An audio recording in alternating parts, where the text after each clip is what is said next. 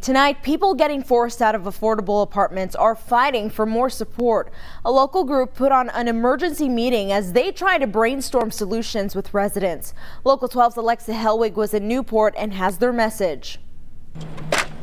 Georgette Hall is panicking. She's fearful and overwhelmed, thinking about her future. I didn't just stop paying my rent and then I'm getting evicted. I didn't do nothing wrong.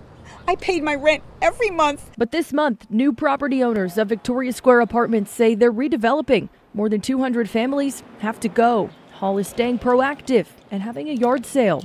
I don't need all this stuff if I'm going to rent a room. So I'm trying to give myself more options and selling my stuff. I'm not trying to make a profit. You know, you're helping me by getting rid of my stuff. Sunset Property Solutions is now giving residents an extra 31 days to move. For most, they're asking the same question. Where do we go when there's nowhere left to be pushed?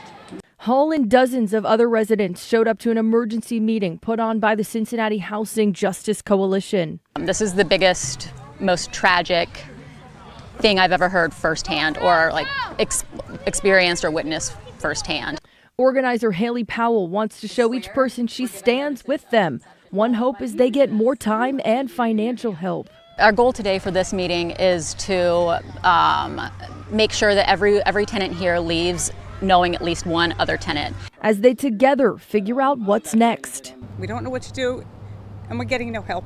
All they can do is be there for each other.